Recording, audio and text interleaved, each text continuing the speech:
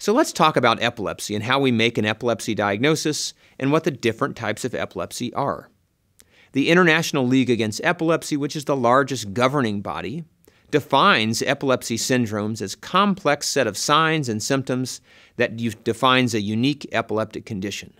Well, that's a lot of words that don't mean a whole lot to we as clinicians or test takers looking at clinical vignettes.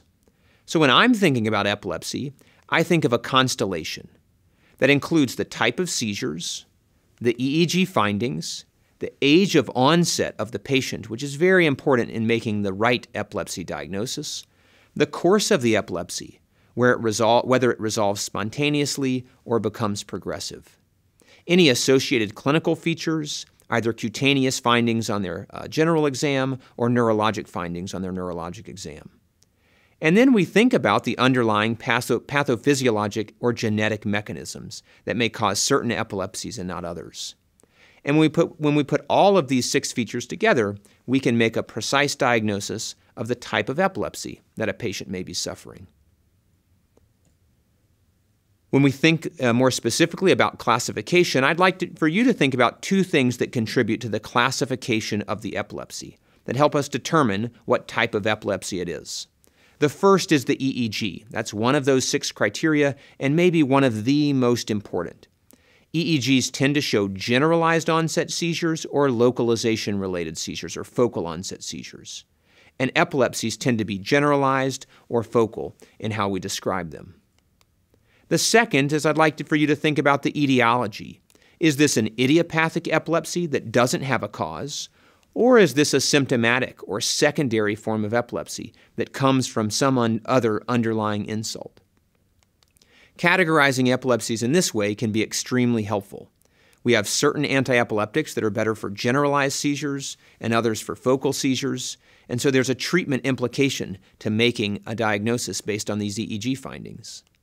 In addition, this helps us with prognosis. It tends to be that symptomatic or secondary epilepsies that come from some underlying cause have a worse prognosis, are more medication refractory, and may result in early death than the idiopathic primary epilepsies. In this lecture, we're going to talk about a few of the most common epilepsy syndromes. There are many out there, but we're going to review the ones that you may see clinically or may be encountered on a clinical vignette. And as we talked about, we can categorize them as generalized in onset or focal in onset, and idiopathic or symptomatic. So the 3 seizure types and epilepsy syndromes that we'll talk about that have a generalized onset epilepsy and are idiopathic are childhood absence, juvenile absence, and juvenile myoclonic epilepsy. These are idiopathic. We don't know why they occur. There's not an underlying insult that causes them, and the seizures tend to be generalized in onset, and that will help us with treatment decisions. The focal onset epilepsy that's also idiopathic that we'll review is benign childhood epilepsy with centrotemporal spikes, which is called Beck's. This is important idiopathic, it doesn't have a cause, epilepsy syndrome where the seizures are focal in onset. And then we'll review some important symptomatic epilepsies. West syndrome and Lennox-Gastaut syndrome are probably 2 of the most important symptomatic or secondary generalized epilepsy syndromes. They have a cause, some underlying neurologic insult that drove the onset of seizures and other neurologic dysfunction.